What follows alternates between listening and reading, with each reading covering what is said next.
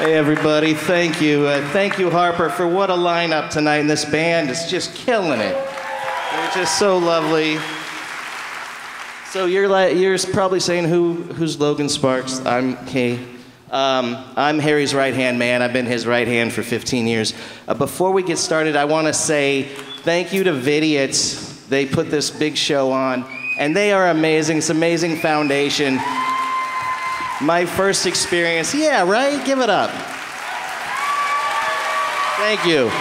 Vidiots is amazing. Thank you, Maggie McKay, Sophie Huber, Laila Nabulsi, it's amazing. So they put this together. Real quick, my first experience with Vidiots, it was mid-90s. I was a film student at USC. They closed at 10, fight on. Vidiots closed at 10 p.m.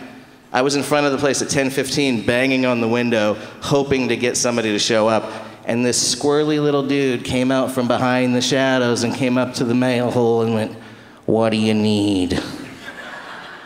And I said, "I need to see Eraserhead by 9:30 a.m. It's a true story. And he looked me up and down and went, "Figures." And I saw Eraserhead.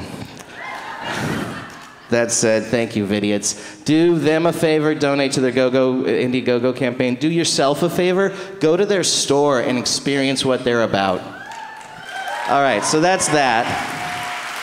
Blah, blah, check that off the list. Important to LA. Okay, here's where we go. I met Harry Dean about 15 years ago. I was an out-of-work actor, an out-of-work production assistant, and a production coordinator called me and said, "Logan, we need you to drive Harry Dean for one day. We heard he's a little rough around the edges and he chain smokes." And I put my cigarette down and went, "What the hell does that mean?" Oh. So the next day I'm pick him up, and I was a little surprised because for some reason I thought they had said Dean Stockwell. So we get in the car, and the whole time I'm driving, I was like, this guy was not in Quantum Leap. All right. So we go to our production day. We shoot for 12 hours. It's like midnight, 1 o'clock. He sticks his head out of the trailer and says, "Logan, what are you doing?"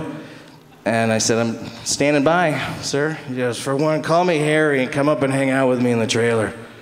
So I went up and we smoked some cigarettes, and he pulled his guitar out and he played "Everybody Talking at Me." Yeah, right? Me and Harry D in the middle of nowhere in a trailer. And we just sat there in silence afterwards, and it wasn't an uncomfortable silence. On the contrary, it was a very comfortable silence. Like you were home, you know, felt that way, that it was okay to be silent. And it continued till our drive home, and he looked over at me out of the silence and finally said, "Logan, are you married?" I said, "No, are you?" He said, "No, I asked 2 women, and thank God they both said no." He said, "Are you gay?" And I said, "No, are you?" He said, "No, not that there's anything wrong with that." I said, "All right." He said, "You got kids?" I said, "No, do you?" He said, "None that I know of." And then he said, "Logan, you smoke grass?" And I said, "You know, time to time." He said, "All right, come up the house, we'll smoke a joint and go to a party." It was 1 a.m. He goes, "After that, we're gonna make it down to Tana's. I think Christian's running the door." So, yeah, that said, I've been with Harry for 15 years, and we've traveled around the world together, and we've experienced amazing things together, and he's taught me a lot, and I gotta tell you, he affected me, and you're standing over there, but I gotta tell you, Harry, you affected me. You know, and I don't know if you know what that means, but sometimes somebody affects you, and it changes your whole life. And there are some things bigger than us, ladies and gentlemen, in this universe, and Harry Dean Stanton is one of them. So I'm preaching to the choir and I sound worked up, but that's true because after 15 years, my wife and I had the honor of naming our son Stanton Sparks.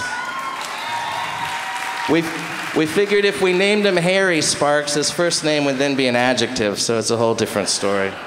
But that said, I also had the amazing honor of writing a movie and producing it, and we shot it last summer, and it's everything I ever learned from Harry Dean. It's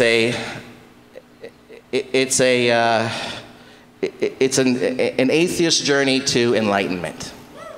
And it stars Tom Skerritt with Harry Dean, first time they've been on screen together since Alien. It also stars Ron Livingston, Ed Begley Jr., Beth Grant, and a longtime friend of Harry's, and ironically, director of Eraserhead, the man I'd like to introduce now, Mr. David Lynch.